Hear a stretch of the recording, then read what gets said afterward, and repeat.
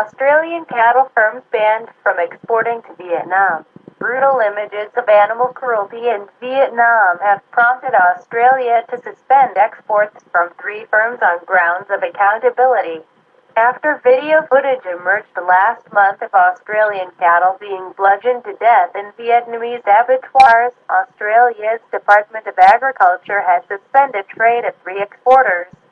The department has banned 2 unnamed Australian exporters and an unapproved facility under Australia's Exporter Supply Chain Assurance System (ESCAS) rules from supplying cattle to Vietnam.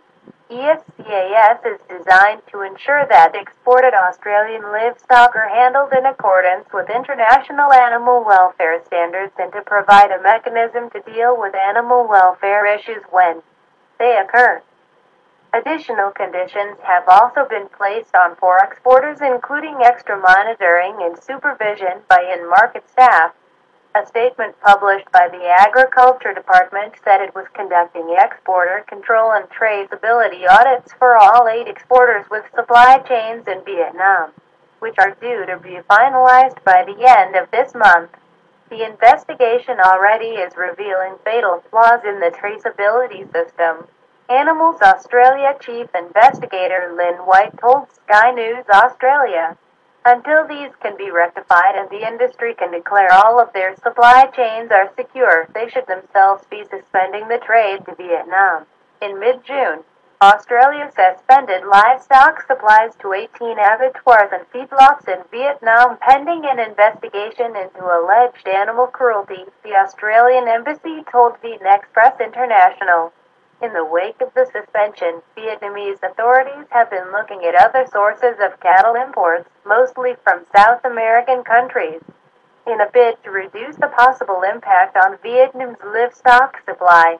Tong Xuan Shin, Deputy Director of the Department of Livestock under the Ministry of Agriculture and Rural Development, told Vietnam news agency the suspension is unlikely to affect Vietnamese companies much at the moment because Vietnam can still import animals from other sources. However, if it continues, it will have serious consequences for companies such as Hong and Chi Agro Joint Stock Company, which have invested heavily in feedlots. Vietnam's cattle herd is currently not big enough to meet local demand, Chin said.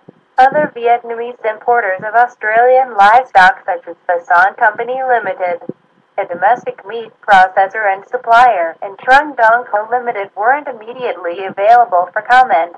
According to the Meat and Livestock Australia Limited, a producer-owned company that provides domestic livestock-related services, Vietnam was the 2nd largest live cattle importer of Australia in the 2014-2015 fiscal year, shipping in 309,505 heads valued at $328 million.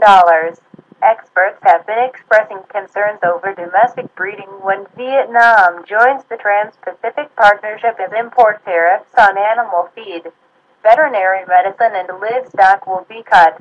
Over the last 7 years, the number of cattle has fallen by 25% and the buffalo herd has dropped 13%. Reported Vietnam's General Statistics Office.